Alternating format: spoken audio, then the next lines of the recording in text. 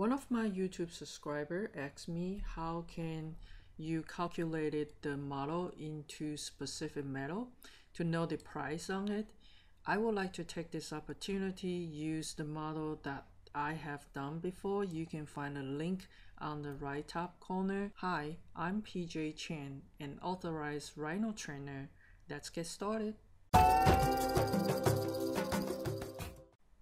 Let's start our calculation with a little cube. I'm going to build a cube starting from the 0, and I want to do 1 by 1 by 1. So actually I'm going to have the length on all direction is 1 millimeter. So ideally the volume of this should be 1 cubic millimeter. So let's do a test. Go to the analyze, and then you can go to mass property, then you have volume.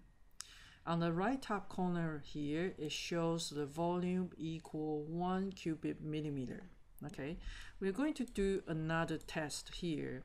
This time I want to do snapping into one of the grid here, and I'm going to type it 5 by 5 by 5. So you type it 3 times, in between you have enter. So that's clicking on this object and go to analyze. So it's supposed to be 5 times 5 times 5. It should be 125. So let's take a look on mass property, go to the volume, and then you actually get 125 cubic millimeter. How does that transfer into the metal? Okay, so to understand that, we need to understand something called specific gravity. What does specific gravity mean? It is the ratio of the density of the substance to the density of the standard. In the jewelry world, we would like to use the wax as a standard because the specific gravity is 1. So let's go to Google again and type in precious metal specific gravity. I'm gonna use the first one come up from the research from Hauser and Miller. In this chart right here, that you have all different kind of metal, and specifically you have the precious metal. So we're gonna use the 14 karat yellow as our example right here. Now on the specific gravity right here is 13.07. What I mean is, if this, instead of being wax for specific gravity 1, it is 14 karat yellow, and it will be 13.07 heavier times heavier than the wax. One thing to keep in mind is we know the volume of this one is 1 cubic millimeter. This one is 125 cubic millimeter. In the weight wise, if in the specific gravity is 1, which is wax, this is equal 0.001 gram, and this one will be 0.125 gram.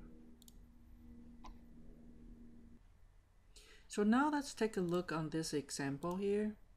We have a ring here, and let me turn off the cube. All right, so we have a ring here, and it is solid, there's no naked edges. To check on it, you can go into the edge tool, show edge, and then you click on the whole object, which is the ring. It shows there's no naked edges, and for this solid. Okay, so what we're gonna do is we click on this one. We again go into the analyze. Under the analyze, that you have mass properties, and go into the volume. All right, so right on the top it shows 1035 and 99935 cubic millimeter, and how much gram it is going to be if it is a wax, which is a specific gravity. It will be roughly about 1.035. Okay, so I know that it is going to be 1.035 when it gets printed into the wax. Let's go back with our chart here, and for 14 karat yellow, the specific gravity is 13.07. So what we wanted to do is have 1.035 times 13.07. That is going to be 13.52 grams. And that is how heavy this is going to be. It's going to be 13.52 grams. Now let's go to the Google again. And this time, we wanted to do is the weight conversion from grams to troy ounce. You want to keep in mind that in the jewelry world, it's precious metal. It's all measured by troy ounce. It's not regular ounce. If it is the regular ounce, let's take a look on that. And that is 1 ounce. It's roughly equal 28.35 grams. So make sure that you are using the troy ounce, which is 3 more grams, 31.1 grams. So our ring after calculation is 13.52 grams, and that will equal 0.4347 ounce, troy ounce. And that is how heavy this ring is going to be. But how much it's going to be? Let's go into the gold price. If you go to the gold spot price, and it's changing every day, sometimes every minute, that you can see the gold price per ounce right here, which is troy ounce, is $1332.90. So it's over $1,300. And let's do the calculation. So let's round up the number to be easier. So we got 0.4346 ounce, and then we want to times 1332. That is spot price. That will be equal $578. But keep in mind that that is 24 karat gold. We want to know what is 14 carats going to be. So you wanted to do is times 14 divided by 24. Or you can do is times 0.585. That will be $338. And that is the cost of this ring for $338 at today's gold price.